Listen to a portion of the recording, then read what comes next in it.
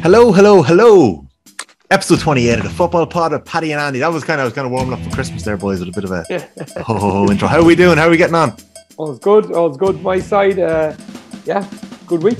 It's like, Paddy, like the bloody Mayo finals on this weekend. Andy Moore didn't make it. The Dublin finals on this weekend. You didn't make it. What are we supposed to talk about this week? No one expected me to be at that final anyway. Andy, that's corner. I thought you would have been throwing the ball in at the Mayo final. No, I have different priorities now, Patrick. I'm afraid I was down watching Ballinamore against Mountbellew. I thought you'd been doing something with the book at that final. No, I'd have been selling at the gate if I was able, but you made the right call. Programs and books from Andy Moore before. Yeah, we players to look at down in Ballinamore, and they played really, really well actually.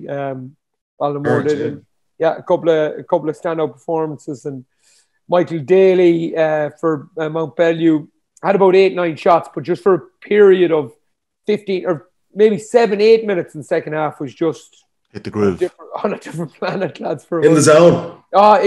Honestly, he missed one or two in the first half, but he kicks this bomb off his left foot in the second half, and then boom, he was just gone. That gets him going, and he just goes, and he got 3, but he actually kicked 4, but one was pulled back for a 13-yard free, and he was just outstanding. Put them a point ahead. Ballinamore kept going. They had a chance in the last minute or two. Last play of the game, Tom Pryor, who was outstanding, had a chance, but just fell away from them. But Ballinamore were really, really good. It was a great game. Good signs. Was there a good atmosphere down there?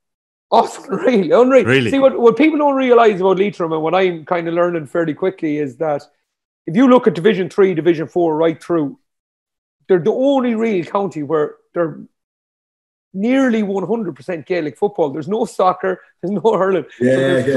There's still mad Gaelic football. It was something that I didn't really comprehend going down into but like, they are mad. Like when Ballinamore were on fire in the first half, they went 2-5 to 5, 2-6 to 6 up. That place was rocking. It was brilliant, you know. You picked the right game to go to, because Knockmore have won back-to-back Mayo championships now, but it was, let's call a spade a spade. It was a drab enough affair, 1-9 to 6 points. And I don't know, like, I know Knockmore are missing one of their best players in Darren McHale at the minute, but they got the job done. And then over in Dublin, after 24 minutes... I was following this on Twitter. Like, I was at the rugby with Doreen, and I was actually had dinner with Mannion on Saturday evening, and we're chatting about the game. And like, did you cook? Did I? Fuck no. he had a game the next day. He got food poisoning otherwise. No, we're just chatting, and Jude's, to be fair, and you would have seen it yesterday in the game. They've been knocking on the door. They've never won it, but that team has been on the road for about 10 years. They've been in a couple of finals before and semi-finals, and they're just so hard to play against. They've always been in the mix, and that team is like, a lot of those players have been together for that whole period of time. So I'd say there was a lot of goodwill. Well, I know there was, that from outside of Jude's, that it would be great to see them finally win it. Very similar to what Mayo might have went through, that they've been so close and so many times, but just haven't been able to get over the line. And they're just really hard to play against. But like, I wasn't surprised that it was a dour enough game and it was low scoring. That's what they're good at. And then they've guys like Kev Mack, obviously, and some other tidy forwards who can clip scores. They're really well organised, physical, fit, hard to play against. But I was still surprised when I was checking Twitter and there's 25 minutes gone and it's 0-0. I was like, Jesus Christ. Thank God I didn't go for it. But even then, it looked like they'd nicked it and they'd get over the line. But to be fair to Crokes, they pulled it out of the bag towards the end. It was nearly like they were waiting to go. It was nearly like they were waiting for it to happen. Before. Like Crokes, obviously, they're the most famous. We came Mackey on last week and it didn't go well for Mullinock to this weekend. But no, that was one of the biggest upsets in recent memory in the whole club scene, with Mullinock beating Kilmacud in the Leinster club final in Parnell Park a couple of years ago. So Crokes have been caught before, probably underestimating opposition. And they would have been favourites to win that game. Obviously, particularly after how they kind of dismantled Ballyboden in the semis, everyone was kind of tipping. Like maybe their hearts were saying that they'd like Jude's to win, but the heads were saying Crokes are going to win this by 4 or 5 points.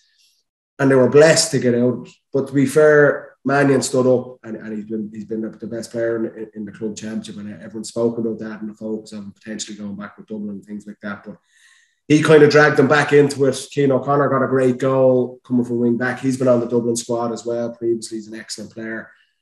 And ultimately, Jude's just could not get it done in the end. And I know out of all the defeats they've had, that will be a particularly hard one to take.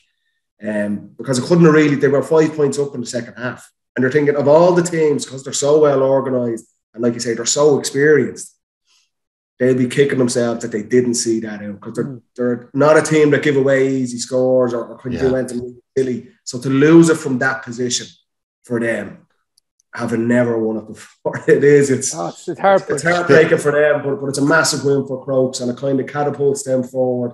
You always say, maybe this is right there. If you win the Dublin Championship, you've got all the momentum going into the Leinster Club campaign. You're automatically one of the favourites. Crokes weren't great, but that would be a big win for them. And they obviously play the Meath champions, who you'll know, Tommy, in a couple of weeks' time. But not a great spectacle to watch. They're subs, Paddy. Like that, the point to win the game is a beautiful point. Pearson, Copeland does so well. To like, your man should have, whoever it was before, should have taken the mark. Yeah. And Copeland does so well to push it back out. And on his left leg, just to whip it around after coming on. So they're subs that got. But Andy, it's gas with a club like Crokes, and Bowden are quite similar to this. There is massive depth.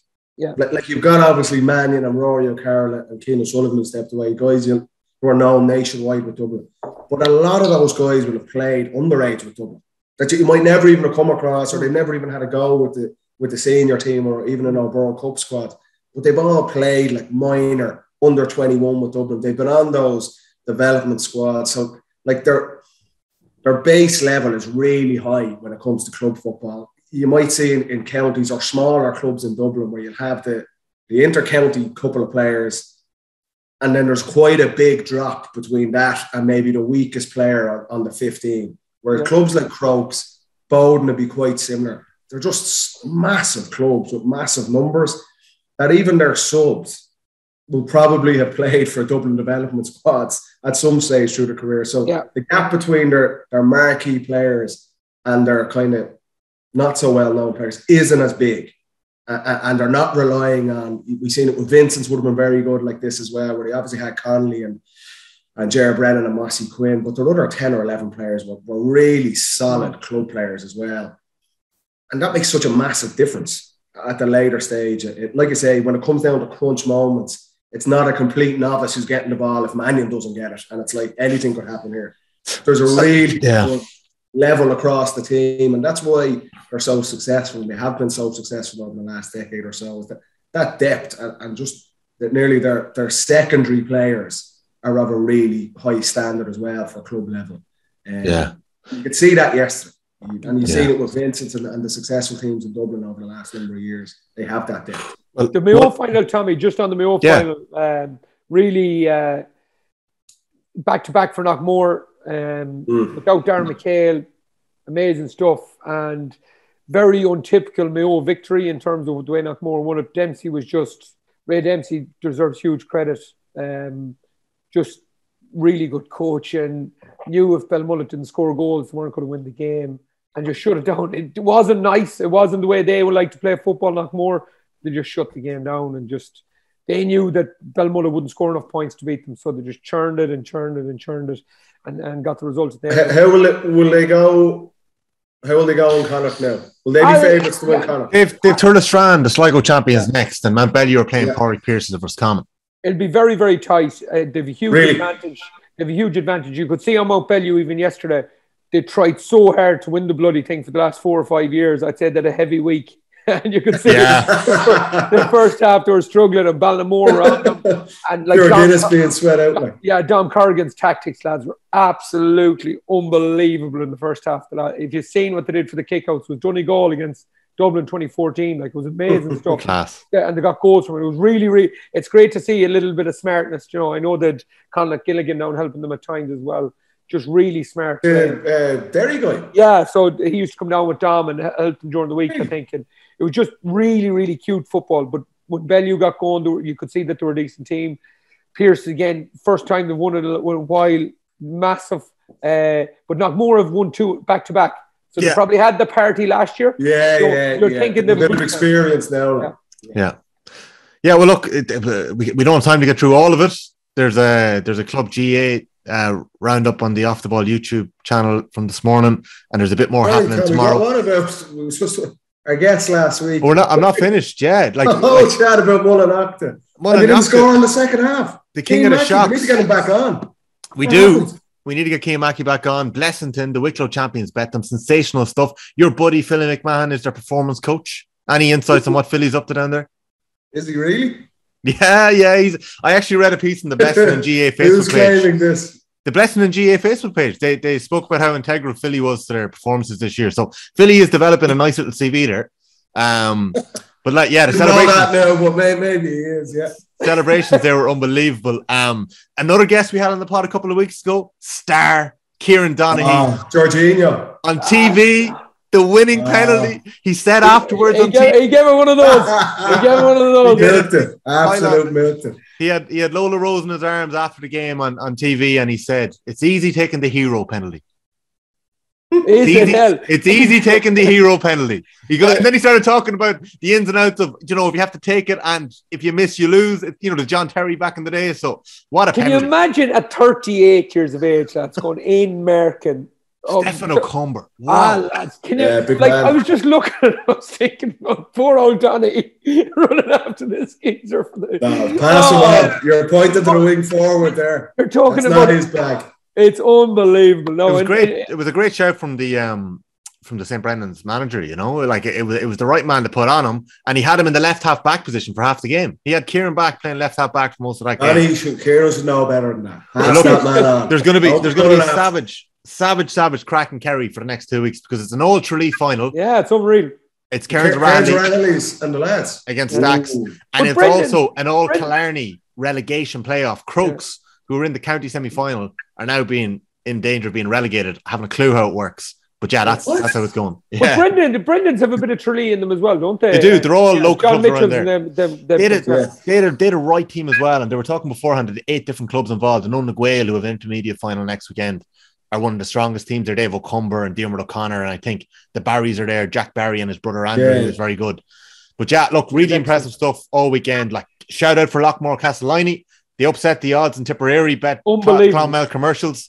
One of the tweets of the weekend was Shane Brophy, who said that Clonmel were raging with the referee. The free count afterwards was 27-11 against Clonmel. So I don't know whether that's discipline or I don't know. Don't be giving out about the ref. Get the job done. Don't want to hear it. A shout out to John McGrath, man of the match in the drawn hurling final last week. And then he scores the winning goal this week and gets man of the match in the football final for Lockmore-Castleiney. Savage stuff altogether. There was plenty else happening. There was the Ulster game, Glen, Waddy Graham, Waddy O'Rourke's team edged past St. Eunan's in another tight, dour game. And next week, we know that we're going to have Rammer of Cavan against Kilcoo live on the TV and Glen against Scottstown, which is going to be a cracking game. So that's going to be really, really exciting. Lads, our special guest this week is a man who you both know, I'll say well. Andy knows him very well and Paddy knows him pretty well. Barry Solan. Big Bazza. Is that a good way of putting it? Big Barry, like he's supposed to be my mate, but he's more friendly with Paddy these days than he is with me. Paddy's hitting the high roller. The last time I seen Bazza, he was running after me down Camden High Street at about 1 o'clock in the morning, trying to get me back into a taxi. But were you wearing the sunglasses still at this stage? Were you?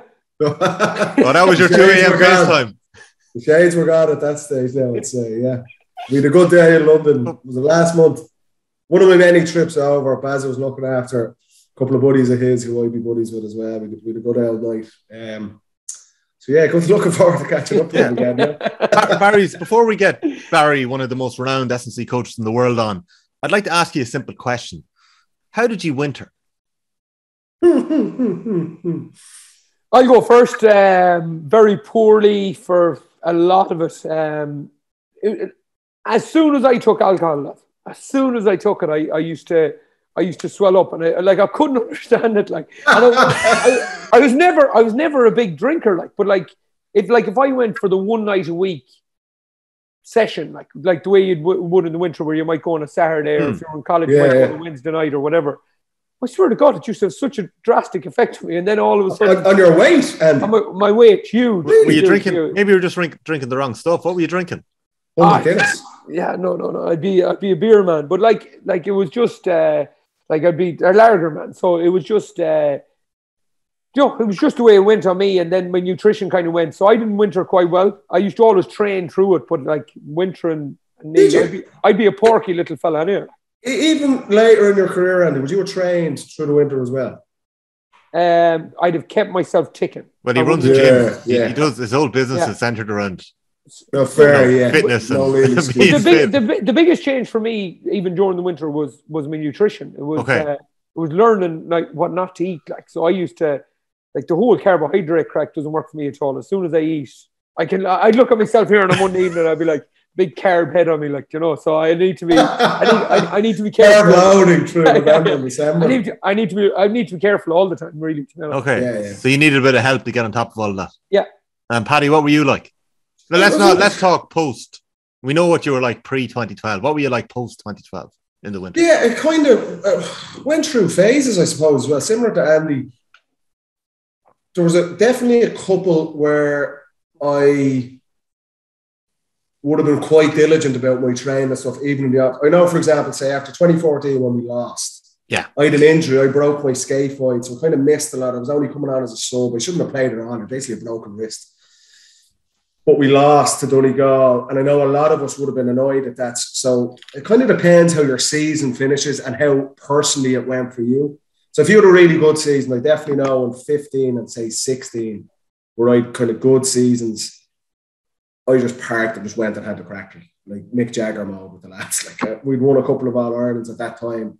And it was just like, you know what? It was so heavy for us through the season, not just the training, but everything. It was relentless.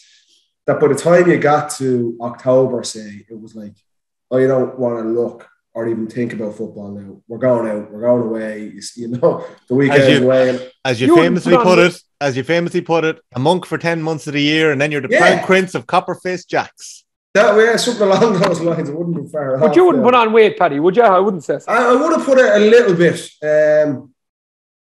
That's what I would have had a couple of years like that, maybe 15, 16, 17. Then, as I'm coming to the end, I'd nearly go back again. And 18, 19, I would have trained basically through the winter as well. You'd still go out with the lads and stuff like that, but I definitely would have keep ticking over because I would have noticed then the older you get, you do start putting on a little bit more weight. I would have had a couple of knocks by that stage as well. I had a lot of back trouble and then my hips and stuff as well. So I wouldn't have been out on the pitch in November, December doing like long runs or anything, but I'd definitely be in the gym. I'd be doing like the bike rope ski classes, all the stuff to just keep you in shape.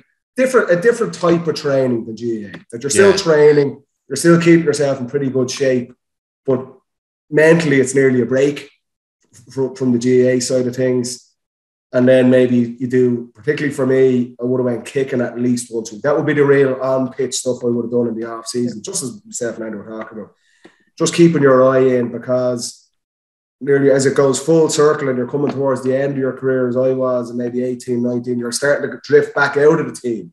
And the National League is starting at the end of January. And even though we'd won 3 or 4 All-Irelands in a row, I was thinking, I'm gonna get an opportunity at the start of the National League. I need to be able to take it. Yeah. And a lot of the lads, your Paul Flynn's, your Bernard Logans and these guys who have won so much by that stage, we're in the same boat where it was like, we nearly need to prove ourselves again. And whereas normally the O'Byrne Cup or the first couple of National League games mightn't matter that much, depending on the stage of your career, that could be a chance for you to play. So I was conscious of that towards the end. Whereas in the middle, I would have been, hectic enough now for those 2 or 3 years. Yeah.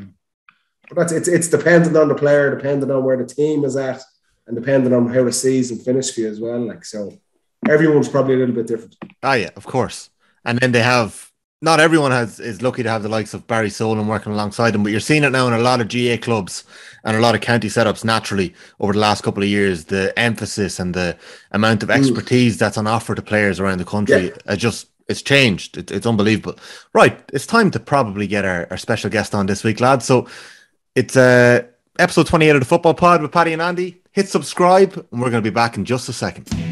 All right, you're very welcome back to episode 28 of the Football Pod with Paddy and Andy, and we've got a very, very special guest this week on the show.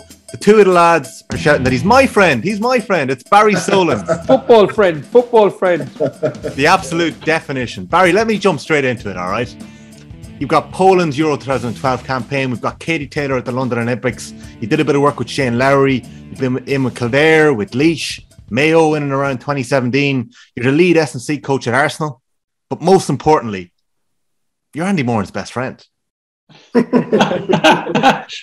don't know. Thanks very much for joining us. I'm usually in that seat there where Andy is probably sitting now drinking a cup of coffee or tea that him or Jenny have made at this stage of the evening. So yeah, a bit different. Good to be here, lads. Yeah. Jenny has never made the tea in her life, Solan. Will you stop lying? Delighted.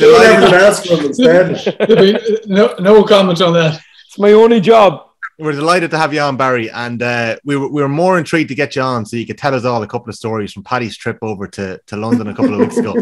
Myself and Andy both got a FaceTime, I think, that night. Andy, yours was a bit later than my one.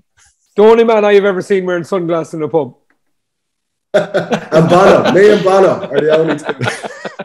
You have to be a big shot to be wearing sunglasses inside, all right, you know. I was telling him, Solan, the last thing I vaguely remember was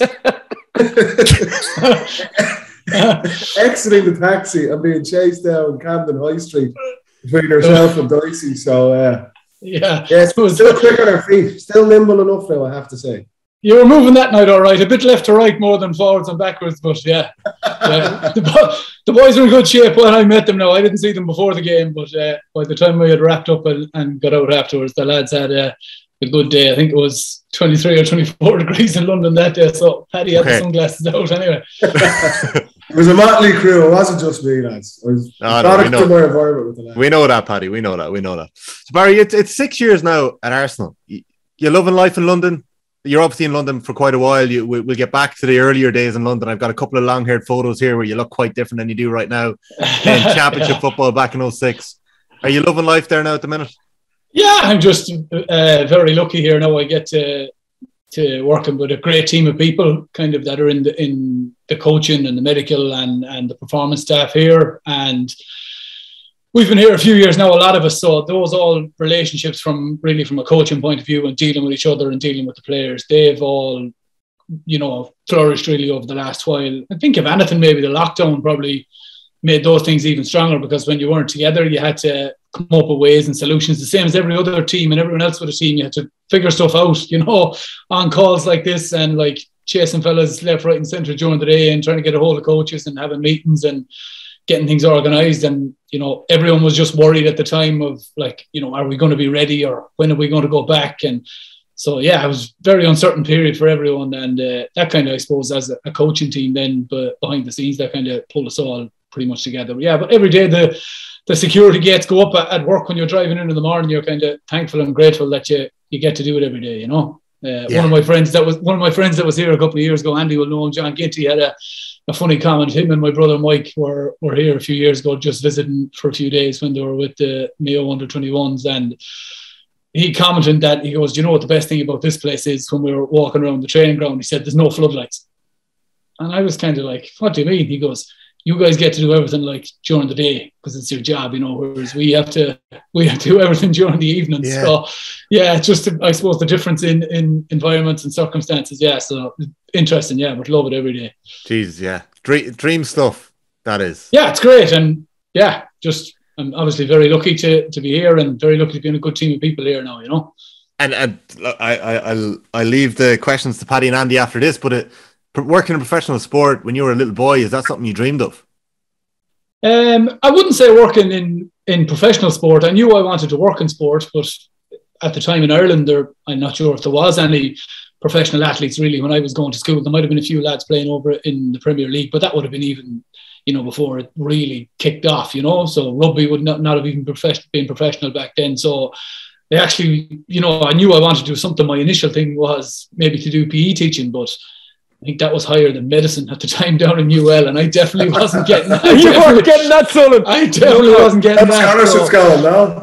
No, that wasn't good enough for them either. Like, so I was juiced both ways. So that probably, just then doors opened then to come over to the UK, and I studied and did sports science here in St. Mary's in Twickenham, and that kind of opened your eyes then a little bit more to the professional world here, because a lot of the rugby teams that would have played England and Twickenham, they would have based themselves at St. Mary's for the week. So, you'd walk out going to lectures on a midweek morning, and it could be the All Blacks or Australia or South Africa, Ireland have been here. So it opened your eyes to a different world, But Baz, when we were younger, like, there was no avenue to get there. Like, we had no kind of indicators. The only indicator we had was Jono, really, wasn't it? He was kind of with Galway at that stage, and we had a fairly good school team. And like what you did, and I think it's very important for young people, what you did is you just got stuck in, and you came in kind of Jono's kind of helper, gopher, with the boys, and that's how you really got started, wasn't it? How old are you then? Yeah. I was probably 17, 18. Okay. The lads would have been a year or two behind me in school. There was kind of a crop there that would have... 3. There was a crop there that would have been kind of Andy's age, a crop then that would have been my brother's age, and then my own friends, and it's kind of our club team probably developed off those kind of 3 or 4 age brackets when we had a good senior team here. And but yeah, as Andy mentioned there, like when they were playing with, say, Nathies there in Balhadreen, I would have been picking up cones and filling water bottles and doing all that with Jono and collecting goals or footballs behind the goals. And I would have went off to Galway training with him then the odd time back when I was a kid, like back in the late 80s. Oh, yeah? When Mayo were in the final in 89, I would have been going off to training with Jono in the evening time, collecting balls and filling water bottles and doing things like that. So, and would have done a little bit of that. Not just the odd time then when he got to Galway, because I was kind of moving away at the time. But I remember being up in Galway at the time for like a few weight sessions and watching a few pitch sessions and things like that as well. So he was just a great avenue for us to have there in town, Andy, you had a story in the book about Jono bringing you over to meet a couple of the Galway lads in 2000, wasn't it, when you were in the schools team? Yeah, 2000. It was just after we won that school thing, and I was introduced to alcohol at that stage, and so it was the next morning. The 2 senior teams, the 2 minor teams used to eat together the next morning, I wasn't in the best shape in the world the next morning, And John brought me over to Michael Donlan and players like that. And it was something I had to shake myself to get myself right. I was 16, 17 years of age. But looking at you, what is the fuck is this? But he had the wherewithal always to bring us with him. If you showed interest around a man, he'd bring you with him. He'd look after you a bit. But it was like, not to blow smoke up Baz's behind or anything like that, but we'll give him plenty of grief now in a few minutes. But like what Baz did more so than really anyone else around that time was he wasn't afraid to do it for free.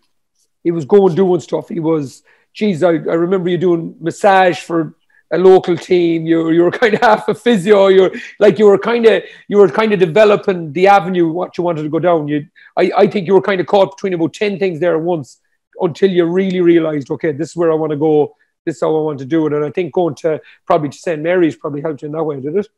Yeah, and you're just doing a bit of everything, really. When I finished school, I had, I didn't really know what I wanted to do, and I kind of had a year or two there where I wasn't really sure. And it was actually Jono's daughter, Rona, who put the idea in my head. She went over to St. Mary's to do PE teaching, and that, like, as I was kind of finishing my leaving cert, that avenue just hadn't come into my head, to be able to go and do that, because I'm not even sure if there was a sports science course in Ireland at the time. May have been one just kind of starting up in DCU, and then there was just the PE course in Limerick. So the avenues to do that or go and do physio, like the point system at the time was crazy. And as Andy has kindly reminded everyone there, I wasn't qualifying for any of them with me leaving cert. So I went about it another route, but you picked up loads of skills along the way. So it ended up in a good place, Yeah, it sounded like you created your own apprenticeship out of school and just kind of rolled with it. Yeah. Yeah, a little bit, yeah. Yeah. Yeah, we're all... Go on, Paddy. On that, lads, right? And I'd say from my own experience with strength and conditioning and sports science coaches coming into teams, there's no doubt, like at our levels, so the elite kind of GAA level nowadays, the Dublins, your Mayos, your Kerrys and things like that, anyone who gets that role or is offered a role there, there's no doubt that they have the technical expertise to get there. They've usually done the masters, the PhDs and all that type of stuff. like they know what they're talking about. I find, and in our experience, we were very lucky with Dublin to have two very successful strength and conditioning coaches who were massively important to us. One was Martin Kennedy, who was there with Jim Gavin initially for the first couple of years there.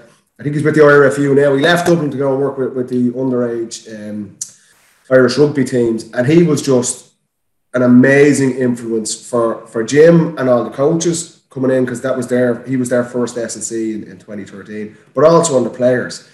Then we have Brian Cullen, who's still there now, and Cully always had credibility because he played with a lot of us, and he was an All-Ireland winning captain himself. But in between Martin finishing up and Cully leaving, we had a couple of different guys, and it just didn't work out, right? And I won't go into names or anything like that, but again, there's no doubt technically they knew what they were at, but there's another massively important aspect, I feel, for your strength and conditioning coaches, your physios, your nutritionists. I'd call them nearly the coaches that get the headlines are in the front view, on the front line, are the managers and the selectors. All the supporters know about them. The media know who they are. The players will generally lick their hole and do everything they say because they're the guys who are going to pick the team.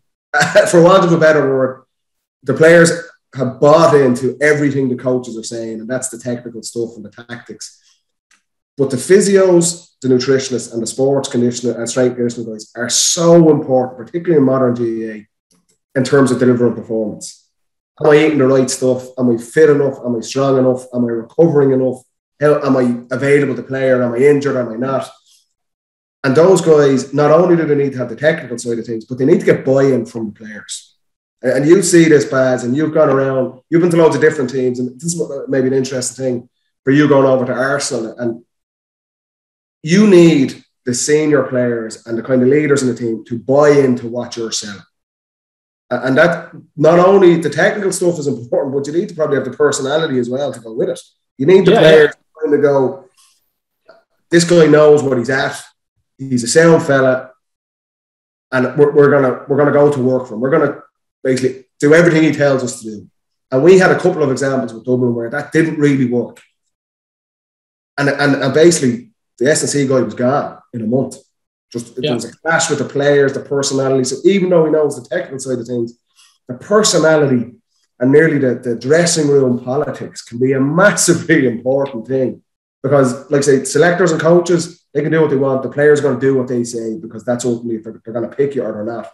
Whereas nearly the coaches in the background, even though they're as important, they have to probably play a bit more political games and things like that as well, Baz. And was that a hard thing moving from team to team? Because it can go wrong and you can be able to hear if players don't like it, really. Yeah, and like, if, someone has asked me before, like, what were, real strong influences in your coaching? And I grew up in a pub at home. That's our family business, Yeah. So I would say working in the pub, and then we have a hackney service as well, driving a taxi. So I've done both of those things for quite a while, So when someone says to me, like, is it your degree or is it your master's or your experience or whatever?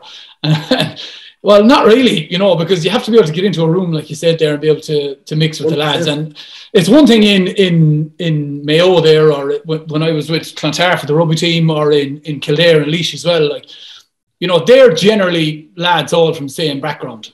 Like, Arsenal here is pretty much like the United Nations. There's like 7 or 8 different languages spoken in the dressing room. There's 15 or 20 nationalities across the team. The squad is changing all the time. Yeah. Like I think off the squad now, from when I arrived in 2015, I believe there's 3 players that are left now. So there's that kind of a turnover. So I think when you come back to knowledge and expertise end of it, I think you're spot on, Paddy. But like I think it's the old saying that no one cares how much you know until they know how much you care.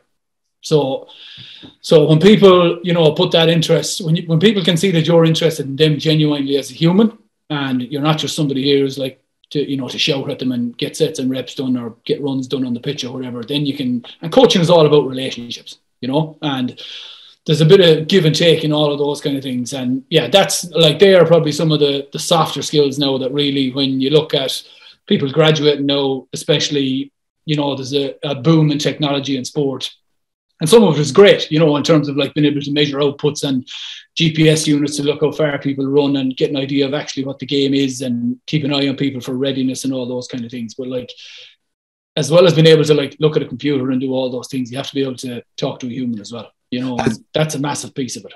Has your role in that regard, has tech changed in terms of being an S&C coach, or has just the education around it? Because we've obviously experienced the boom in say even club Gaelic football in terms of S&C. Yeah. Like there's nearly like an overload of information sometimes. It's like there is, yeah, and like, you know, where do I turn? Like, you know, and I'm the same. I kind of feel sorry for people because it's a bit like me going looking for information on a topic I'm not really aware of. Like if I bring my car down to the mechanic there, he can tell me it's going to cost 50 quid to fix, or he can tell me it's going to cost $2,000 to fix, and I don't know the difference. And you know, that's the same with somebody kind of trying to find a bit of training information, whether it's online or through a friend or someone that knows someone. And yeah, it's difficult. And same in the nutrition space is the same as well. What's good for you on Monday is bad for you on Tuesday, and you know, so that's where it comes to really like covering the basics and having someone that can give you a bit of advice, really. And you know, I think the county players in clubs, they've generally been exposed to a good level at a county level, so they can hopefully filter some of that back to their own clubs. And I know, you know, Martin and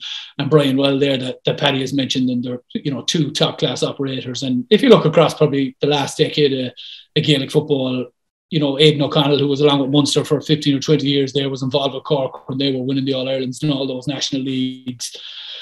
Martin and Brian were involved, obviously, with Dublin there as well. And then Peter Donnelly is there along with Tyrone. I've heard Andy mention him here. So it's just no coincidence that like those teams have like a plan and they have good guys in the background and they just know how to kind of pull all those things together. And like you can be like, I've had loads of different titles in different jobs. You know, you're a fitness coach, you're strength and conditioning coach, you're head of fitness, head of strength and conditioning, lead this, lead that, whatever. Like, and for me, you're an agony aunt kind of number one, you know, and that you're trying to kind of keep the peace between, like, you know, you get to hear what the players say that the management don't get to hear, and you kind of get to hear what the management say that the players don't hear. So you're kind of that a little bit of a go-between in the middle there. And like, if someone was to ask me like, what's the major point in your role, it's like being a good communicator to try and keep, you know, everyone moving in the one direction. And then I also think like I would be like the head of doubt removal, you know, because all the coach wants to know is like, are we ready? And then all the players want to know is, am I ready? You know, and that's where like the relationships you have with them and being able to explain to, you know, technical things to them in a simple way that they can understand it, and it gives them confidence, and they can go and perform then, you know. All they want to be told is you're good to go. That's it. Yeah, pretty much, you know. And you just don't want to be you just don't want to be getting how long would you spend in college, Solan? And that's basically your whole gig. You summed it up in about 30 seconds. Yeah, sometimes you just need to shut up and get out of the way. You know, you just don't need to be heard, like, you know. Yeah, they just going back, Baz, on that GPS one. I think it's very interesting. We Keane Mackey on last week, and he was on about. He had a famous interview before where he said people are gone obsessed with GPS. All they care about is the data, the numbers. They're not looking at what's happening on the pitch. Would that be something that you'd see evident firstly in Gaelic football, but then throughout sport? Is that something that has taken over, has it gone over that loop, and now the information is better than we once were getting?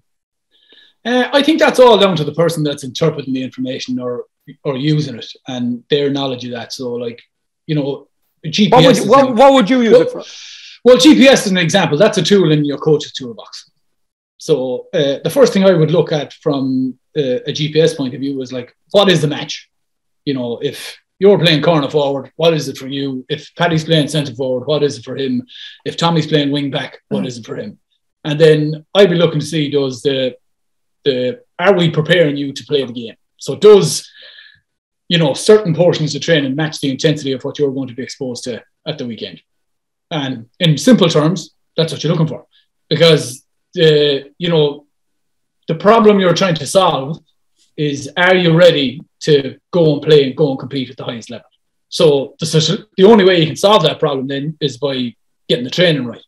And that's where you tend to see a lot of things where just the intensity of the training for a variety of different reasons, sometimes just doesn't hit the intensity of what the games are at. And, you know, I've often used this, we've used this amongst ourselves, myself and Andy. If you look back at the Mayo season in 2017, as an example, you know, we played 9 or 10 games in the championship that year, and all everybody kept saying was, you know, they're going to get tired. They can't keep going.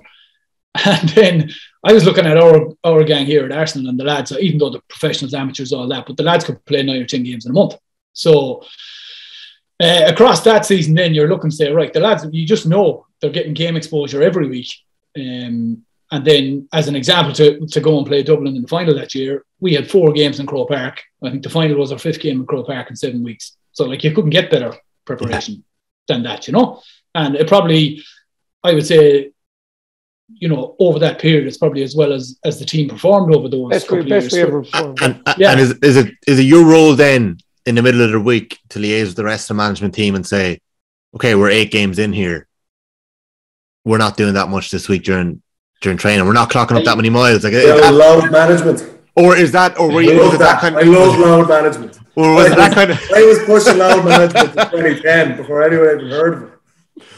Yeah, you're just like, and like, I certainly don't have all the answers, like, you know, and you know, the longer you coach, the more you realize you don't know, and you know, you think stuff that was like a cause and effect is not really a cause and effect. So, at that time, then you're just trying to make sure people roll over through the weeks and stay fit. But like, the more games they got under the belts, the better conditioning they got, because it's just, you know, the preparation is preparing for the exact competition, you know. On it, lads, and we'd say we had a couple of years around maybe 14, 15, 16, I think, where we play a game, and I think it was 3 consecutive seasons with 3-week windows between every game. So we won the Leinster Championships, Leinster quarter-final, 3 weeks, Leinster semi-final, 3 weeks, Leinster final.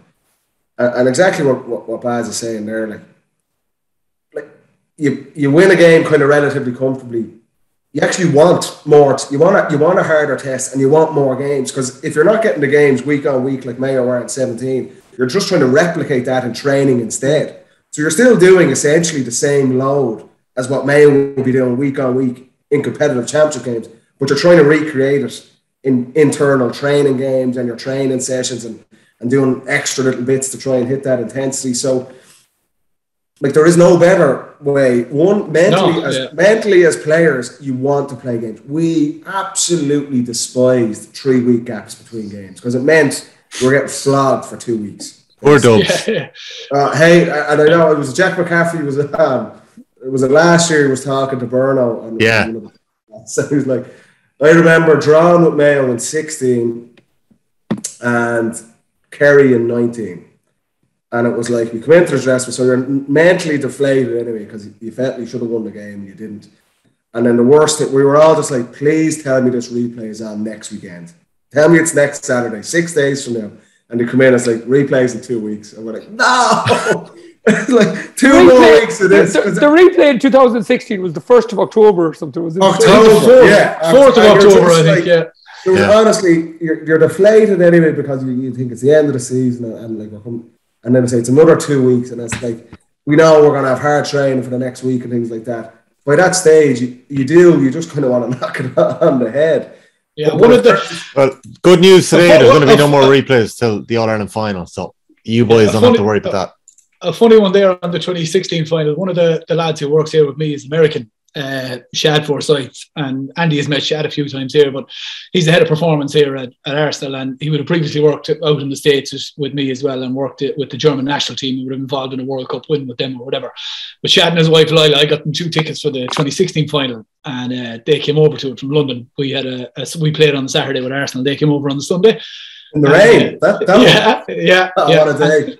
And the game finished level, and he was like, "What do you mean there's a replay?" Like, so he's coming from American sports background. He's like, "There's no overtime or no. What do you mean it's a final and there's no winner?" And like, he couldn't, process that. We'd have taken overtime at that rate. Just get this done in the next 5 minutes. Knock this on the head. Mad when you just have the different cultures and how they view those things, But Baz, we're there, right? So myself and Baz go to training. Baz is home for a couple of weeks during the summer, and he comes up to training with us. And I go to Baz. I said, "Would you analyse my training session?" Because I'm coaching the boys. So I go up. I thought I'd give him an exhibition of coaching up in the pitch, And if I do say so myself. Yeah, if I do say so myself, came down, thought Baz would be full of cheer for me, We sat down here in this famous kitchen. Baz probably was sitting in this seat, and he starts drawing out stuff on paper, and he's And I'm like, okay, right, what's happening here? And then we go to battle. We went to battle for about 45 minutes. Baz basically telling me my training session was absolutely shite. So, but it's funny, Baz. I like it is. No, but I think there's a lesson in it because my training session was full of football. So I think it's a good thing between a football coach and a fitness coach and a strength and conditioning coach. Was my thing was full of football, but Baz was saying we didn't move in the warm-up. Every one of your drills were not stationary, but they were covered. We might have covered 200 meters in a 5-meter block, he was saying. And he goes, you're trying to play a pressing game with high runners, because that'd be the team we'd have with high runners. And he said, she didn't prepare the fellas for the match. So it's a funny one, Baz. Like, what would you be looking for now? A club team, right? So it's November now, but if we'll just say we're in season, we'll come back to November again. So we're in season, you're here. It was hard to take it. I remember here, it took me 45 minutes to actually take it in. I was like, fuck you, Baz, I was basically saying to him, you know. But when I could tell. I was giving it softly at that stage. I know it took me but it probably took me 24 hours to kind of assess it. I didn't sleep at night. Woke up the next morning and I said, to be honest, he's probably right. Like, so it changed my kind of training. But I was training football, but I wasn't thinking about the aerobic side of it. So, Baz, mid-season football, what should be compiled in a club session or a senior inter-county session? What would you be looking for? I think that's a roundabout way, Baz. He's trying to poach you from Arsenal for Leitrim. Like. Yeah. He's dancing around the issue. He's cheap. Leitrim for Sam, lads. You heard it first here. He's cheap advisor. Arsenal. He's chief advisor. So club team, I would say, or inter-county team as well, is you're looking for training to be as close to, for certain periods, not all the time, because you just can't live at the high level all the time. And there are other things more at some stages of the season more important than, like, you know, the makeup of a team is, you know, tactical, technical, physical, mental, all those kind of things. And there's a time and a place for all of those things. I think the good teams that do it well blend those things together really well. And if I was to go back to the example Paddy just gave there now about, like, Dublin not playing as many games as Mayo, probably the most, I thought we had an edge on Dublin in 2017 as an example because of the matches we had played. And I remember after the replayed 17 semi-final against Kerry, Dublin played Tyrone the following day in the other semi. Yes. And they just got away at the very beginning of it, you know, and it kind of, it petered out then as it went. Like, Tyrone just couldn't get back into it. So I thought to myself, Tyrone couldn't handle the Wolf that day. Like. Yeah. The Wolf.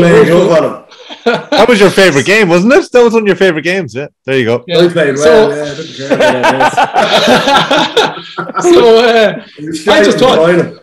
Yeah, I just thought then, like, we might have had an edge there, you know, because of the exposure we had. But probably the thing that made me more impressed then about Dublin was when the final came along, and the pitch of it was probably, I would say, the most physical game I've ever seen anyway, because of just the conditions that day. And then the last 20 or 25 minutes it was 14v14, you know, so there was just a lot of ground to be covered and a lot of athletes, good athletes on the pitch.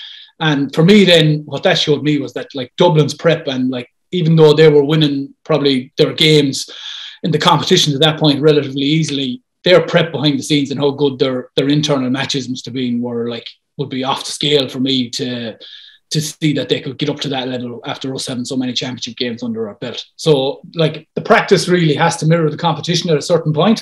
Yeah. So let's say if a team is training 3 times a week, I would engineer the training where there is a bigger day, where, like, people will cover more distance in the session. So the drills you pick would be obviously related to the way you want to play. You're not just doing drills or play. I would try and do 90% of it with the ball, but I try and organise training. So, like, if you're playing 6v6, you know, there's a difference to that being 6v6 in a 30-metre box and 6v6 in a 90-metre box. They are 2 entirely different things on what they'll spit out from a physical point of view. So I'd have one session of the week which would be, you know, kind of big and expansive. Now, I wouldn't go crazy with that in a pre-season from the beginning. You have to get people up through the gears to that. But I'd have one session that's, like, a bit bigger, on the bigger end of it. I would have a session then that's probably a little bit more intensive, that where you would do your tackling work or stuff that has a lot more change of direction in it, or small-sided games in a smaller area.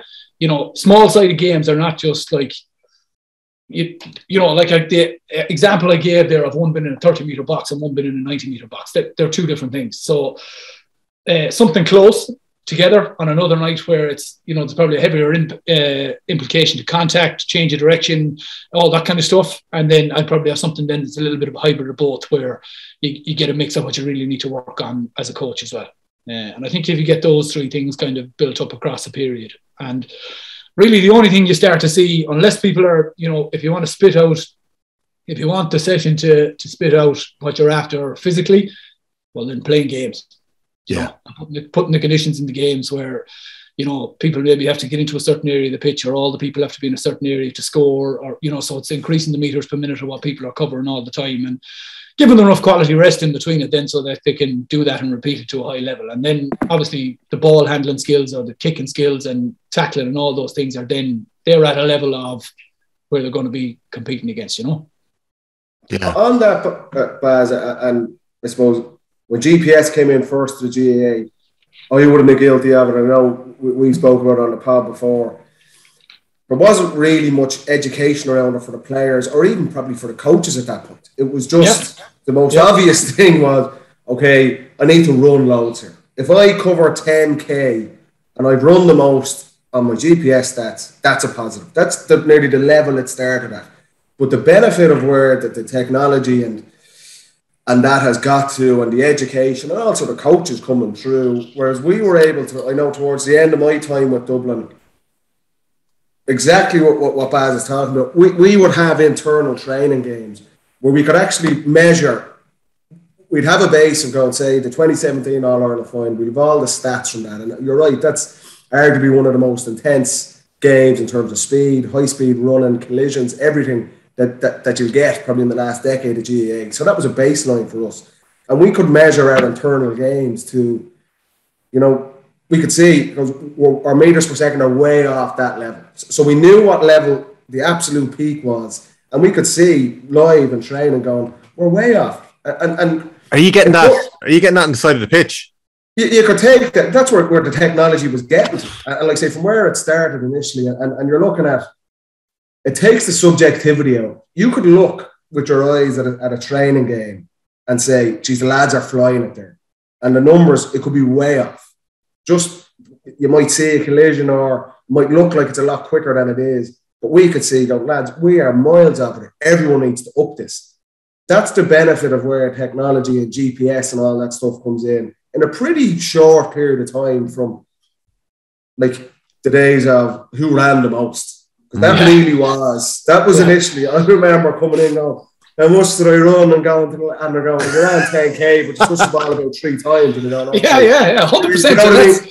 Maybe it's not really relative to performance, but that's where you can get to, I suppose, where it can really add value, particularly with training and preparation.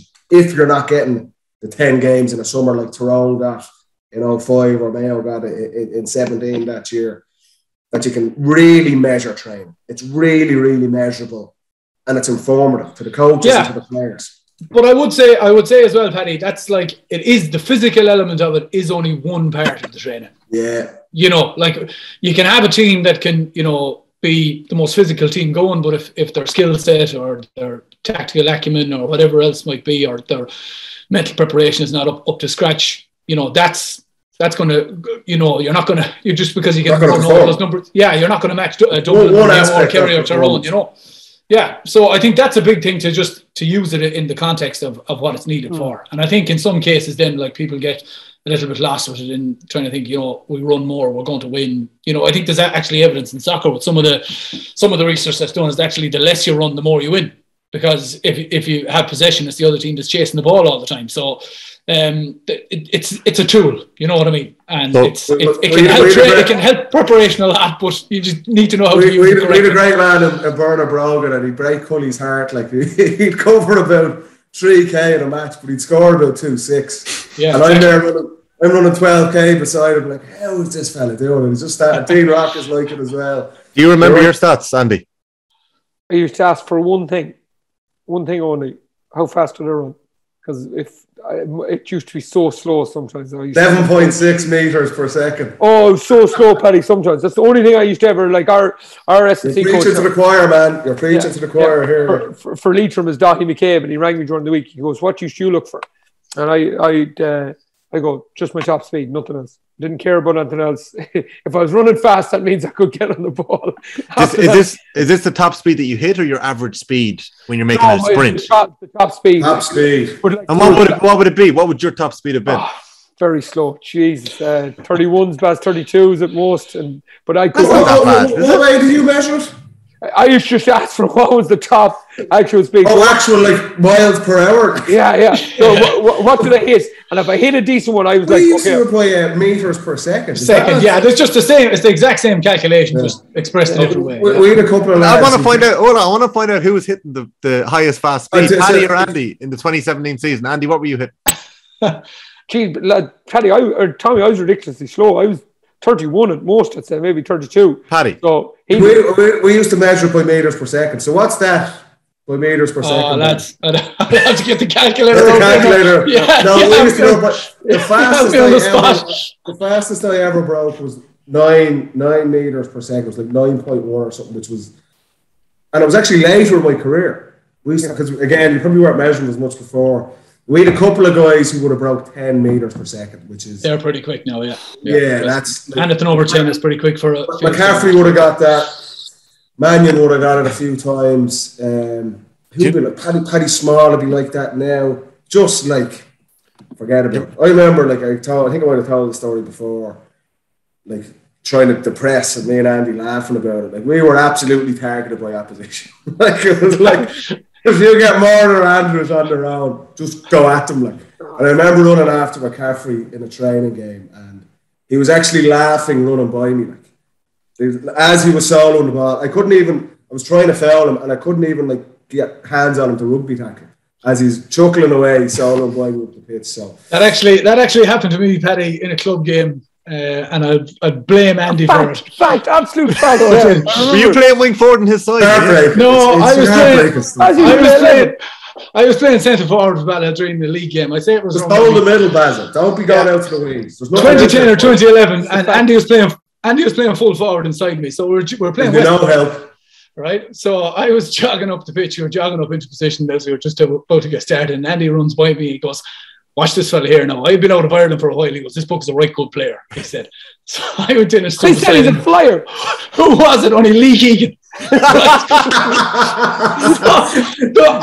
of I haven't listened well enough to Andy at this stage. Next thing, the ball is thrown in. Lee has gone by the 4 fellas in the middle of the field, and the ball is over the barn. There's 10 seconds gone in the game, and I was like, "Oh my God, I'm in for a long day." You never seen anything like it. I swear to God, he just roasted me. Yeah, and the knee half laughing in a full forward. Do you know what, lads? It's heartbreaking stuff because you're like, particularly whether me and you, Andy, were talking about obviously getting older, you're an experienced player, and I mean you're ticking every box. Like your diet couldn't be better. You're training, like say, you're living like a monk for 10 months a year, and you're still like, they're still gonna spurn you with speed. You can't really. Donaghy, poor old Donaghy. Donaghy at the weekend, 46 years of age, running after that young fella. What a shambles! Like. Like penalty to win it, though, didn't he? He did all right. He did all right. But it's more, that's where you need to know your game. That's where your teammates around and getting your kind of team structure right. Like Mayo would have done it very well with you, Andy, kind of nearly protecting it. All joking aside, but we always found it really difficult to get out of your press, even though essentially they're playing with 5 forwards. Like 5 defenders, I'd call them, 1 forward. 5 defenders and you. But it's gas, and I'd say that to players that you can do a hell of a lot, younger players. There's certain things that maybe you're never going to be top of the pops at, but that's where you've got to manage that, and you've got to make sure that you're excelling in other aspects of the game. And as Baz is saying, it's one part of the game. We'd all love to be lightning quick. Jesus, I'd love to think of my career was as fast as Jack McCaffrey, but you need to manage yourself, understand your own game. And your coaches should understand that as well. Yeah, you're sure. Paddy, you develop other qualities then as well, like in terms because 100%. You don't have them skills, like so it's kind of that's what comes first, Barry, would you have been a fan of the Bronco test? Done it a few times. Anyone? There's different versions of it. Yeah. I just got a flashback to the start of the pandemic and the Bronco test being sent into the WhatsApp group. And what started going around then was the New Zealand boys had some of their times up, so you were able to test yourself about it.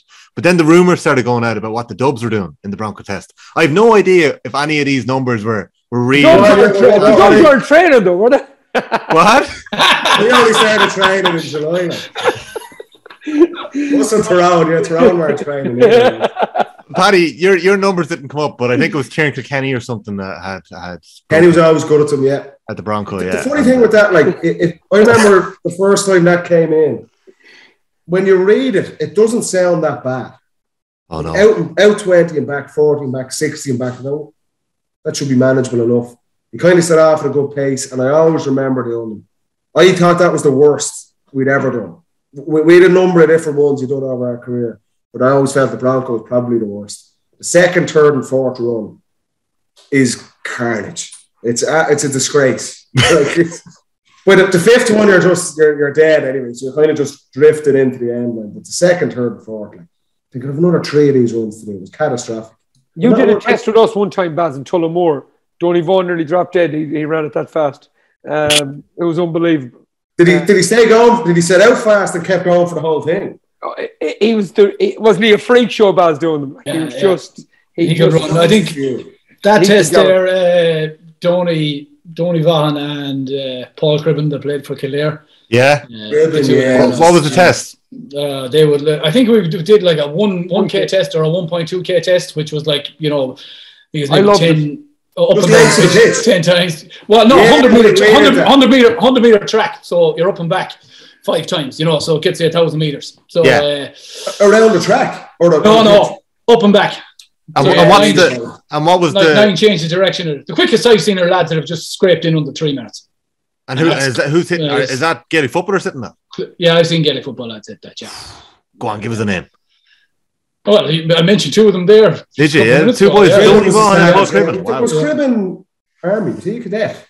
No, he played out Aussie rules with Collingwood for a while as well. Sorry, and I believe, if my memory correct me, I'm sorry if I'm wrong, but I think I'm right.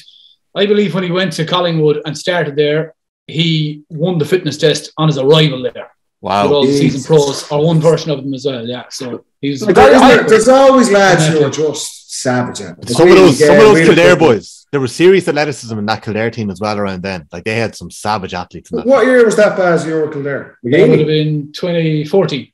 No, Jason Ryan was the man. Jason Ryan, sorry. Yeah. I used to hate test lads, but poor old Keith Higgins, poor old Zippy, like, he wasn't bad at it. But he used to be depressed. If you mention the fitness test, if Higgins knew there was a fitness test coming on the Saturday, the Tuesday night of training he was depressed. The Thursday, it was winding him for the week. Like, they used to stop telling us they were coming because you know what was on. You get a WhatsApp in the group or something, and it would ruin your day.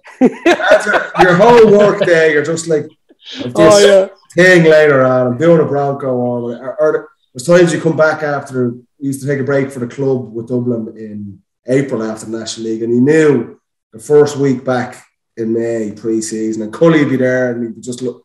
I wouldn't even look at him. I was going, I don't even talk to you. Get this thing over. And there's always lads in the middle of it. I don't know. I can picture you like this, and I guarantee you're like this. There'll be lads doing the fitness test and the horrible training sessions, and they'll be giving it the big one, like bit of grandstand, like, come on lads, one more lap and all that. I used to not say a word. I wouldn't talk to anyone. No encouragement for anyone else. I couldn't do it myself because I was out of breath half the time, but I was just head down and just get me through this. End this as quick as possible. But Baz would tell you there, Paddy, I used to have to psych myself up like as I was going playing a Connacht final. Yeah. Oh, you know I mean? yeah. Barry, you weren't at Andy Moran's famous book launch, were you? No, I missed it. No. I was talking the to only Mike. one who wasn't, but sounds I was talking to Mike below, and he'd be able to corroborate this story, but I won't be able to do it justice. So I'm only going to give it a little bit of a teaser here. But Tom Parsons gave an incredible speech that night, and he spoke about his first night in Mayo training. He had a text. It was in January. Training over in such a place, could have been Swinford, could have been, I don't know where it was. And Tom was getting picked up by Andy Moran. So Andy swung over to Charleston, pulls up, beep beep. Tom walks out. Late. absolutely late for a Late. start. Jeez, Hops into the car. He's like, it's about a half an hour trip to the thing. He's ready to start talking to Andy. Next thing, Andy just goes, shh. It's not true. Presses play on the car radio system. Muhammad Ali quotes for the next 30 minutes going over the training. My mind can't conceive it. Yeah. And my heart can't believe it. I can achieve it. And he was, I swear to God, at the launch, he was hitting out these quotes, you know, from Muhammad Ali. I was like, is that true? Absolutely didn't happen. Tell the pod listeners. I believe it. I'd have to back Andy here. I can't see that being true. I don't know. I'd say Tom has been very convinced me. Liberal with the truth there. Yeah, he's good at that too. He's brilliant. But Bal, just back to it, I'd like, listen, I suppose my career was finished in 14, as good as, and luckily enough, you came in that summer and we went. But I for me, it always kind of identified, like we had an excellent S&C coach before you came in with Ed Coughlin, but Ed lived in Cork. And it was at that stage, I needed kind of hands-on help, treatment, all that sort of stuff. And you come in, obviously live a stone's throw away from my house. And we kind of just started working together. Like, to me, I think sometimes the importance of an S&C coach or what an S&C coach is supposed to do is misguided. And people think it's, particularly in Gaelic football, it's about getting big and strong and all this sort of stuff. For me, and you, I suppose, when we worked together, was totally about injury prevention and keeping me on the field.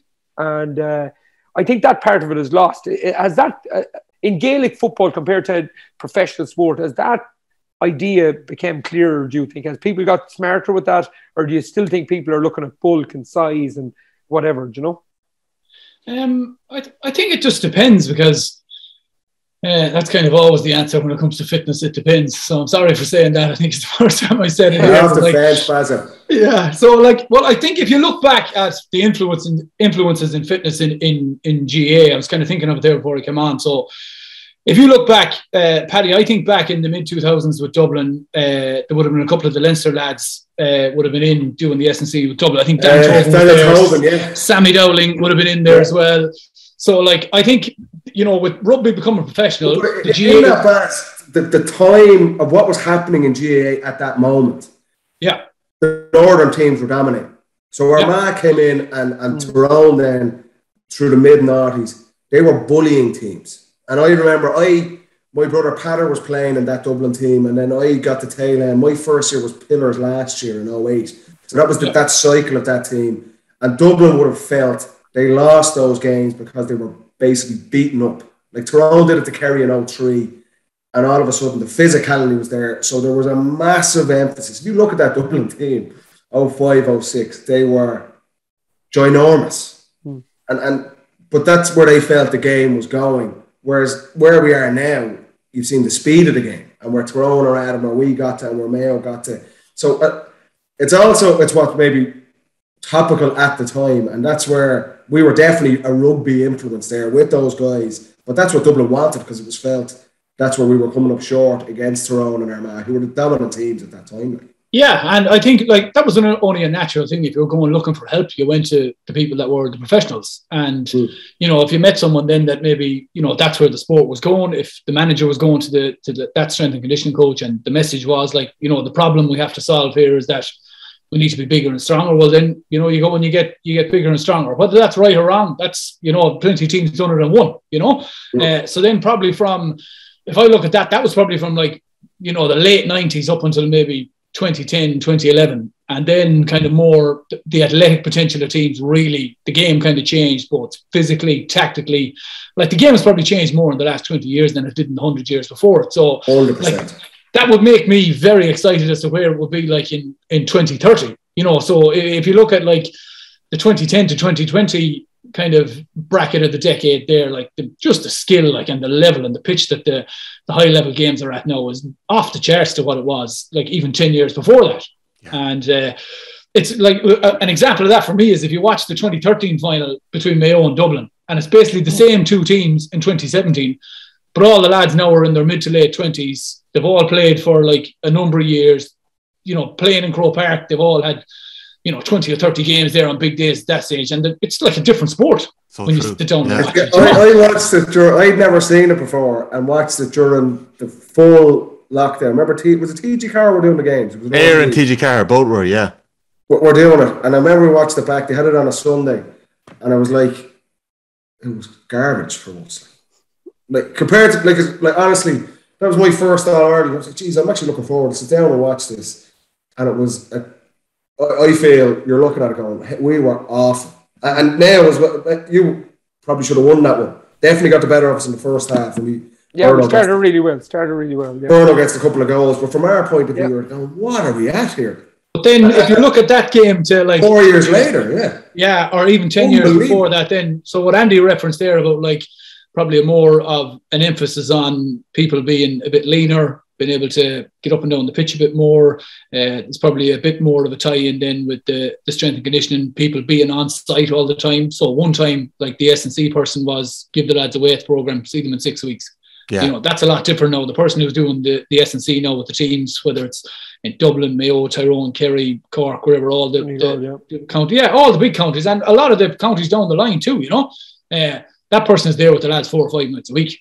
In some cases has more contact with the players than the manager would. So that's then when you get into the example Andy used, when you see how lads move in the gym, you see how lads move on the pitch, you realise where they are in the stage of their career. And what you're trying to do then, if you have a developmental player, you're trying to slowly introduce them to, at 18, 19, 20, 21 to get them up to that level so they get a couple of good years training under their belt. And then the same if you have someone like Andy there who's picked up a couple of injuries, all you're trying to do in that sense is find a square peg for a square hole for what works for those people. And the last thing you want to be doing is, doing the opposite to that, where you're kind of loading up young fellas too much, not looking at how they move. And then at the same time, if you're older guys who aren't maybe able for the training load, there's probably that peak crew in the middle or in their mid-20s who can handle anything you throw at them. So it's just kind of finding that base where how people move and to be able to, load them appropriately then, both on the pitch and off the pitch. And those two things have to tie in together. If you're somebody who's like doing conditioning with the team or doing speed work with the team, but you've done a heavy leg session in the gym the night before, well, then those two things don't marry up. So it's putting the week together, the month together, the phase together, that, the qualities of training that you're trying to improve in the lads, that those things are complementary to each other and that you haven't got two things fighting with each other, Yeah, makes a lot of sense. I always look at Michael Murphy over the last couple of years. He's like the evolution of man. If you go through the evolution of Michael Murphy, and he's just literally, if you see him now, compared to where he was when he first came on the scene, he's like a different human being, Well, even I always thought Paul Flynn's 4 All-Stars were one in four different body shapes. Yeah. And if you look at players then that have played, like, if you take any of the players now in Division 1 that would have had exposure to that probably for the guts of a decade, those lads have like anywhere between 7 to 10 years of good training under their belt. And there's just the consistency of that. You can't replicate that. There's no quick fix. There's, you do the work, you do it. Like Andy and Paddy, when they played there for Mayo in Dublin, they were 12 month of the year athletes. They weren't finishing up playing in September and coming back now ready. Yeah, maybe we'll give you a couple of weeks in the middle of it. But you know what I mean? You weren't turning up like every year you turned up, you were at a higher level than where you started. Yeah, your starting point was much higher. Just keeps moving up. And then the compounding effect of that over a couple of seasons, then all of a sudden it doesn't take that much to get you fit once you can stay kind of injury free and you don't pick up any knocks. Baz, Paddy had a line at the start of one of these pods back long ago where he goes, you don't come to Dublin training to get fit. You're fit when you arrive and you're there to play football. So I think that kind of ties into what you're kind of saying in that regard. Yeah, and like the first phase of any training that somebody would be going back into in pre-season, the goal of that is to get you ready to train, so that you're able for it when you go back and start. And that's, again, in some cases you take just a normal person who starts going and doing a bit of training, or gets the exercise buzz, they go for a 5K run, they haven't done one in 6 months, they go for a 5K run Monday and decide they'll go for a 5K run on Tuesday, and you're just like, they wonder then why they pull their calf or hurt their back or those kind of things. So it's just... you just get injured. Yeah, it's just a matter of going up through the gears nice and steady, and the consistency of that then over a long period of time is what really gets you the benefits of it, Barry, I've got a Facebook page open here from 2012, Balladreen GAA, and it's a player profile. Jeez, Watson. Who was the best dressed? The best dressed wasn't Andy Moran. No, there'd be no chance of that because Jenny be buying all his clothes. Like so. The worst dressed wasn't Andy Moran. Andy does get a mention. I'll come back to that in a second. You said that your proudest footballing moment, and there's a lovely photo here that I'm going to have on screen when we're doing it, and it's you in the long locks playing for London back in 06. Your proudest footballing moment, playing Connacht Championship with London. That's now 2012, 9 years on. Is that still, when you look back in your football days, that's still the proudest footballing moment for you? Yeah, I think the county titles we'd have picked up with Ballahadreen along the way then would take over that. But it was just like when you live away from home, and the club team I would have played here with in London, St. Brendan's, like, was basically made up of all St. Mary's students. So the club team was basically 3 or 4 lads living in houses together, you know. And we won a couple of championships here in London, and ended up winning a Trench Cup back in Ireland, the only kind of British university team to do that at the time. So it was just a totally different lifestyle. You know, anyone that went to college in Ireland, they went home at the weekend. Like, you basically went playing football at the weekend here in London, and just you had a mix of all sorts here, really, like, you know. And it's just a great experience. And the London team now, I still keep in touch with some of the lads that were on that team, and it's a great experience, you know. You had a couple of decent runs as well back in around then, didn't you? How many years did you play for London? Was it? I played for 2. Yeah, I played in 05 and 06. Yeah, okay. Played Roscommon in 05. Oh, you shouldn't have brought it up, Solon. Yeah. You shouldn't have brought it up for that one. So hold on. So as we know, it's been mentioned many times in the pod. We live in a small little town, Ballahadreen, on the border of Roscommon, Mayo. We claim Mayo citizenship. Solons are possibly the biggest Mayo house in the town, right in the middle of the town. And if you knew his mother and father, jeez, right? So is the pub in the house? Solon is yeah. So we lived there nearly when we were young kids, right? So so Solon has kicked about 6 spinners against the Rossies, you know. And he's done really well. He's on fire, and he's gone in on the cake 1-on-1. He's gone in on the cake. Now it was a tough effort. And the cake was brilliant, like, wasn't he, Baz? He was brilliant. Yeah. Go on, talk us through it, Solon. No, that's it. How long is left? That was kind of around the start of the second half. We led the whole way and got pipped by a point then in injury time. Yeah, so yeah. Oh, well, that's great. Great memories, even when you bring them up there now to look back on it. It's great crack at the time, you know. We're listening on the radio, I swear to God. It's like old times. It was like, you know, the Man United Liverpool 3-3 when you were listening on the radio. But we were listening on the radio, listening to this London game. All we hear is Solon. Solon is in.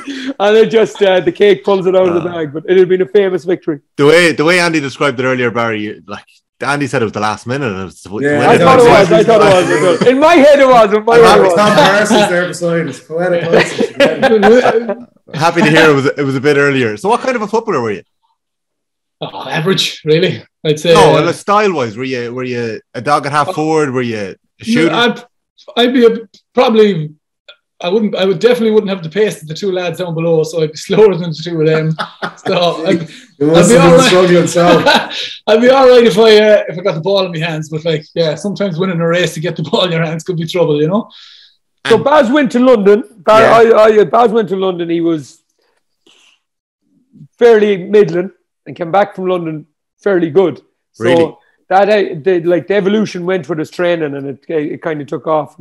Geez, you kicked a lot of points for London, Baz. I think a championship over the couple of years. I think you're being a bit harsh on yourself there. But he was a playmaker, left or right half forward, kicking all free, wouldn't you, Solon? That's right. I wouldn't kick many of them now, but hey, he's an injury. He's not telling you about his injury. Solon tried to play a bit of soccer, you know. Staff football game here 10 days ago. Our training ground is next door to Watford's.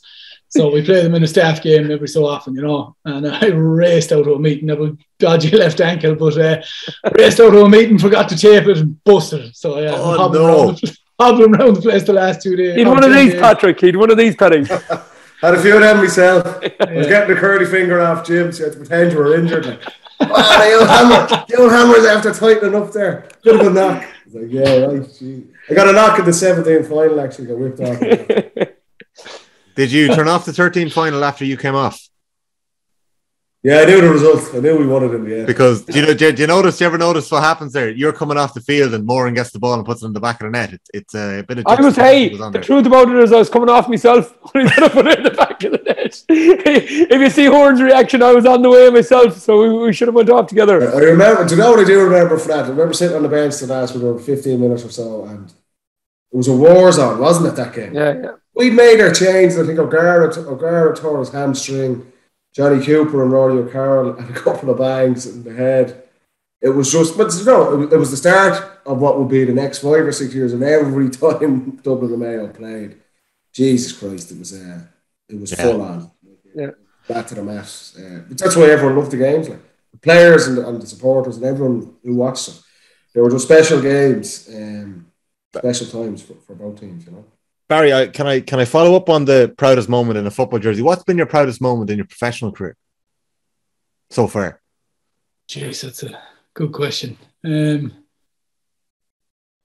you've been there for some incredible moments in the last decade. Yeah, I'd say probably. I just think the GAA experience, like with Mayo, like it's just you can't get that anywhere else, you know. So like, you know, there won't be a team I'll coach again where two of my best mates are on the team with Andy and David there, you know, and that's just a unique experience. My family or friends, they were all involved in that.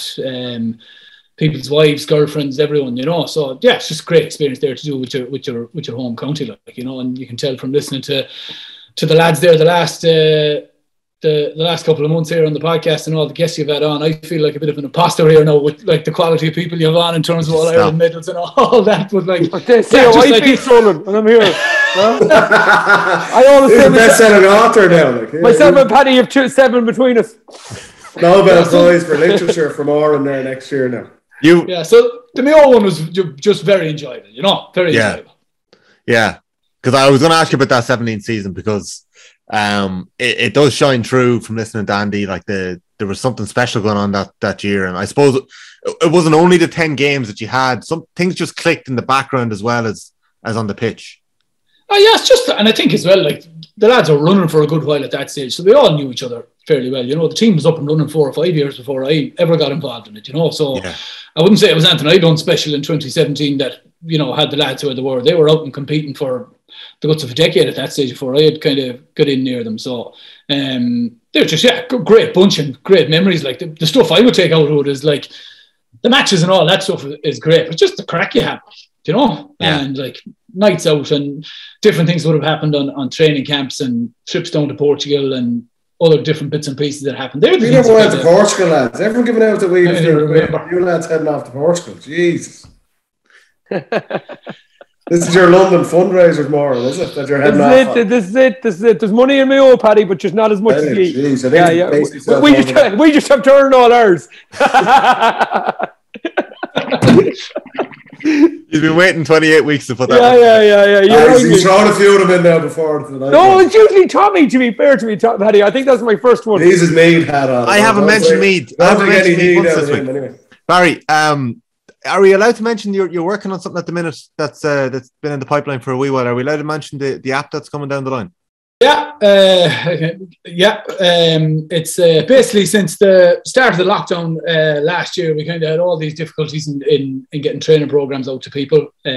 So myself and Conor Finn, who's involved with me that there, Conor was involved with me along with Mayo and has been coaching the lads there for the last 4 or 5 years as well. So we've just built an app across all the sports that has basically, if you're a club player or a player just below the level of being elite or somebody who wants to get a good training program, wherever it might be across any sports, we have a load of coaches lined up to be on the app who'll be able to provide programs for GAA, pre-season, in-season, strength, power, whatever you need. The same across rugby, Gaelic football. So it's kind of first in class in that kind of range. So we're very excited about it. It's put a lot of work into it now over the last 18 months. So it's just kind of getting ready to launch there now at the minute. So it's just a place where people can come and get good advice. The same as you mentioned at the start of the show there, a bit like, you know, me going to the mechanic and not knowing what he's going to tell me. The app is kind of just designed where people can come in and get, you know, a program off a trusted, high quality coach that they know they're going to be looked after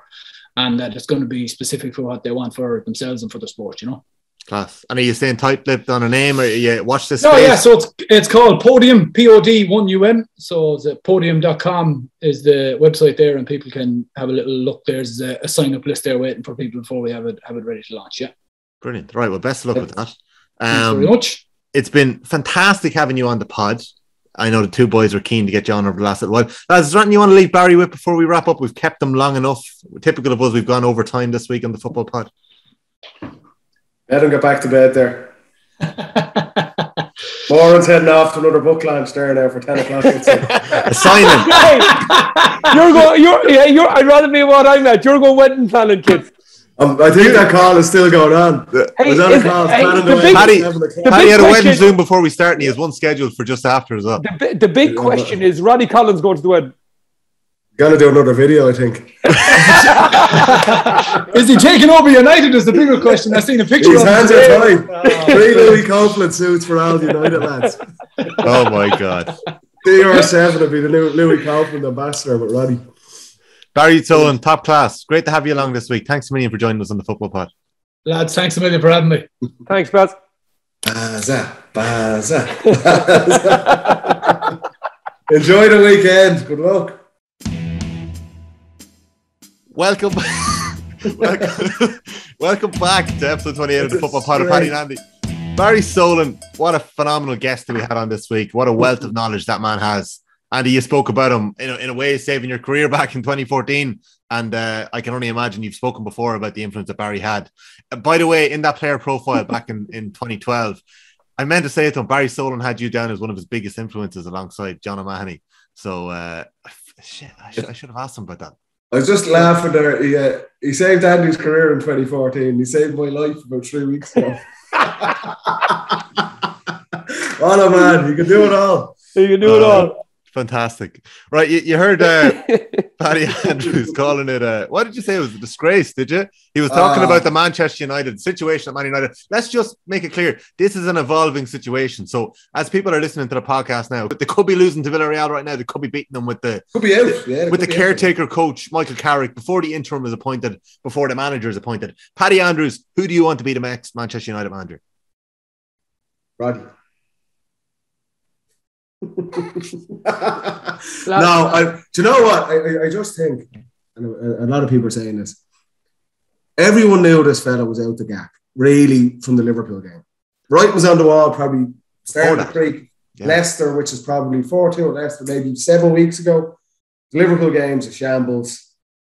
City game the week after, every bit as bad. And they've had, that's 4 or 5 weeks ago. So, what have they been doing in that period of time where there was no way this fella steadied the ship, which was great, obviously, yes. But that's the level he's at. That was it. To go to the next stage, and look at what Chelsea did. Lampard did a job for a year, and then, okay, thanks for that, but we're trying to win, go to the next level. We need an elite coach. Good luck. Ruthless. But that's the way it is, And United, hanging on. 6 weeks this has been going on. They know this fella's going to be gone. They announced the second after Saturday. I was actually just laughing watching the game on Saturday. It was that bad. Everyone knew he was gone. And they come out the next day. An interim for the coach at the end of the season. What has the board or Ed Wood or these guys been at for the last 6 weeks? And they're getting away with it scot-free. It's laughing. Carrick isn't. He's been part of the coaching team. That was a shambles. It's incredible that an organisation that big, that size, with that much money at their disposal, and the time they've had to get their ducks in a row, that this is the best they've come up with. Carrick for a month until they get another interim. It's laughable. You've both spent much of your playing days as part of highly functioning, high performance cultures. You have what sort of a sense do you get of the culture at Manchester United when you look at the players? No leadership and there's no planning. There's no planning whatsoever. And this shows that. There's no strategy, no plan. They didn't have the stones to make the hard decision. Really possibly could have bombed it out after losing to Villarreal last year in the Europa League finals. Go, right, we're going to go in a different direction here now. And they were still trying to hold on that he just scraped through till the end of the season. Even though everyone could see that this was a shambles. What about the players, though? Do you put any blame in that direction? Their performances this year have been so below par. So below par. Apologies. I tell you, I was thinking the worst I could have done was apologise after I missed that penalty 4 times against David Clark. And I couldn't even think of doing it at that point. But that's every week it's an apology. What? Just go do it on the pitch. Yeah, it's funny, Cavani and Ronaldo, there's no apologies out of them two boys. They're just going in, do the business. Like they're 70 between the two of them. And they're That's like, what are you two between the two of you? Are you 70 as well? I'd say we're close. I'm only a young guy. I know, Yeah, but I'm an old guy. But slightly weighted Andy's favour. Yeah, so it's just you just don't see any. You don't see any apologies from them because they're just going to do the business and they score goals, they try hard, and away they go. And it's amazing. But I just get caught up. I can't go on Twitter because I was never a United fan, right? Closet Ronaldo fan. But never a United fan. But I'm just obsessed with Roy Keane. Oh, yeah. I put it on the WhatsApp earlier. He's box office, isn't he? Yeah, so I was up early this morning for work and I was just there. I an hour or two to kill between classes early this morning. I was thinking that. I was wondering, he's up very early this morning. Yeah, I was just watching Roy Keane clips of him just...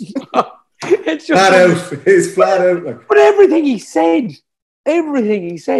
Like he's not a football genius or anything like that. I think it was proven with his managerial, which he did okay, but not brilliant. Yeah, he did okay, but like everything he said would happen. Yeah, literally just happened. Like I know you didn't have to be wrong, but he just goes, the culture is wrong. There's no leadership. Players here. De Gea, Maguire. He's unbelievable. But you know, he was spot on, and this is where we're chatting with Baz earlier on. You need to have a bit of politics and a bit of nuance behind you to go in. He's not going to be the manager, but for example of him to do that, and there was a great article on him yesterday in the Times with David Walsh. I'm not sure if you've seen it, and he basically said that he feels he won't be a manager because he won't play those games. There's no agenda, and ultimately if you're going in a leadership role or a manager, you've got to deal with those 25 personalities, and then you've got to manage up. You've got to deal with Woodward and these Muppets as well, and he's just not going to do that, and that's just his personality. Whereas, does he have the knowledge to add value? Of course he does. Like he's just said it all. But you've got to have a little bit more along with you. Today, I think that those players, I couldn't deal with it. Like talk about egos and stuff like that, trying to get the best out of them. But that's part of coaching and modern day and leadership. And I'd say there's a bit of a GAA as well. Not just the soccer lads, but it's a mess. And it's a mess of our own making. And it seems like at every turn, they're tripping themselves up again and again. It's the same mistakes, the same errors. It's not going to change anytime soon either. Have you any trips to Old Trafford planned in the next couple of weeks or months? Or are you going to hold off on them for a wee while? We'll try and get married first and get through the NBA as well. We'll go on honeymoon to Manchester. You've over the new year. You have a big couple of weeks ahead of you, and Andy Moore, and you have a big few weeks ahead of you as well. Training is going to be allowed to commence soon for inter-county teams, and then you got the big news this week that there's going to be pre-season competitions back. We've gone back to the future to 2017. Couldn't get Proposal B over the line, but boy, we've got the McKenna Cup and the FBD League and the O'Byrne Cup back. But it must be good news for you as an inter-county manager. If you win the FBD League, you get a trip to the States still. No, it's gone. It's gone. New York. It's the only thing keeping it going. New York, baby. Obviously, Leitrim wanted Proposal B come through, but the fact that it didn't come through, it's really good news that the divisional leagues are back, because you were going to go have to fish for challenge matches anyway. So at least it gives you a structure, proper match, getting ready for a Sunday and gets prepared for the league. So if the league was going to go as it always was, it's good news that if the FBD comes back, it's good news for us. You don't have your draw or anything like that yet, do you? For the league? No, for the FBD. No, nothing for the FBD. We don't know who you're going to be playing first yet. Okay. We're going to be waiting with a bated breath. Paddy, we might have to do a special pod. Okay, lads, thank you very much for joining me this week on the Football Pod with Paddy and Andy. It's been brilliant. It's been great fun. You had your buddy Barry Solan on as well. So Barry was great company there for the last hour as well. I hope everyone at home has enjoyed this episode of the podcast. Please do make sure you're subscribed. The 2022 season is only around the corner. There's going to be plenty coming for you from this podcast in 2022. So we're going to see you again very, very soon. Paddy Andrews, thank you. Thank you. Andy Moore, and thanks. We'll see you next week. See you next week, lads. Good night, gents.